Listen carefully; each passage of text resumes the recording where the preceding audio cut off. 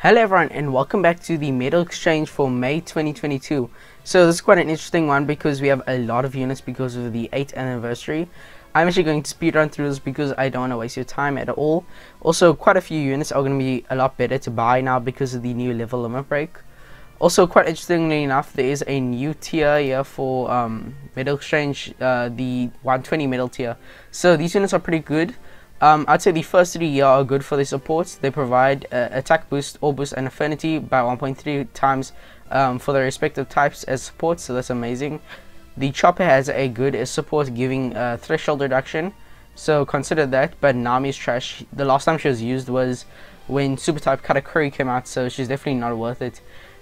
These 100 medal characters, just don't buy them unless you have a surplus of medals and you're missing them and you are a collector, I guess. But they're not worth it at all. Now let's get into the 400 medal categories, starting from the top going down. So here for the first character here, Vivi, I'd say she's worth it. She's a flat 5x to strength, cerebral, and free spirit, I believe. She also provides an ore boost over multiple turns in a special, a 2 times attack boost in a super type, and obviously having super type is amazing. So just an amazing all-around unit. She also reduces special bind in a captain ability. So honestly a very underrated unit, and I think she's worth it. Moving on to these two, I'd say they're both in the consider tier because they synergize really well together. But yeah, King gives an ore boost and a chain boost. Then Queen gives an attack boost and a chain lock. So, and they both 2.5 times attack and ore boosters. So amazing synergy there. They're also flat 5x captains.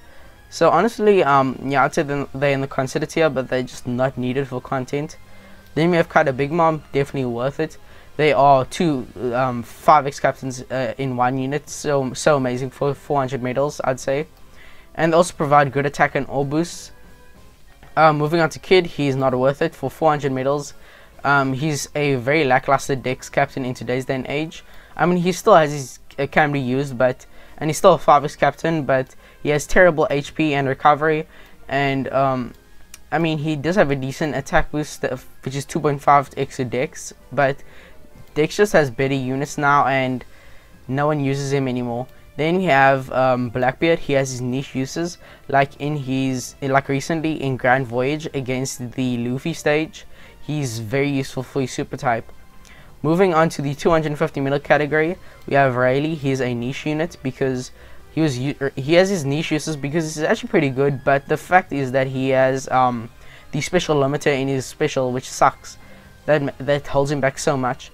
But he was recently used in the Fushia Village Grand Voyage quest, so amazing unit for that. Then we have Komurasaki. She's never used, very weak attack and ore boost, and a very bad captain ability. Bullet has fallen off quite a bit. He doesn't provide much to the crew at all. 250 medals isn't bad for him. He's still usable for content, but just not amazing, and there's so much better captains to use instead of him. Moving on to the Saba Koala, so they are niche. They are the only unit that removes the unfavorable orbs debuff, and they provide a decent orb boost. Attack boost. They provide 2.25x attack boost to free spirit and cerebral, I think. They also have a decent swap effect, but not really used anymore. So they're like niche, I'd say. Yeah, you don't really need them for content. Then moving on to Luffy.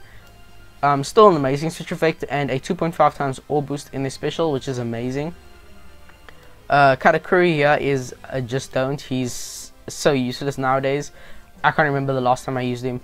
In a NAO, normal text only just completely negates this unit. Moving on to the 150 medal category, or 1505, let me just change that.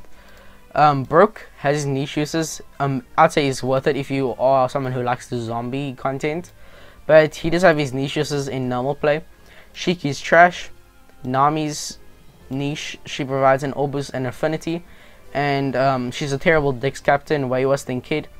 But honestly, for 150 medals isn't too bad. Judge, with his expansion, he's a niche unit, I'd say. With for Boa, she's trash. Usopp, trash. Mihawk is trash, I'd say. He might be niche depending on how you use him. And then these three are amazing for their level limit break, because all of them have become 5x flat captains, which is amazing.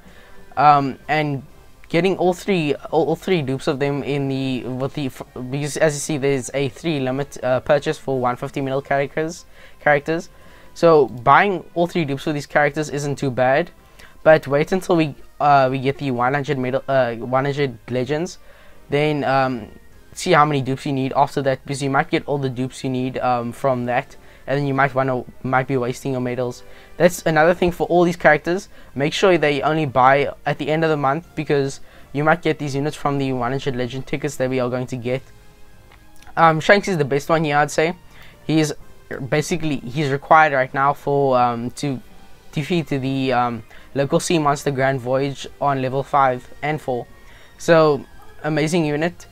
And so Zora's a 5x to slashes if you have defeated an enemy in the previous turn, so very easy requirements.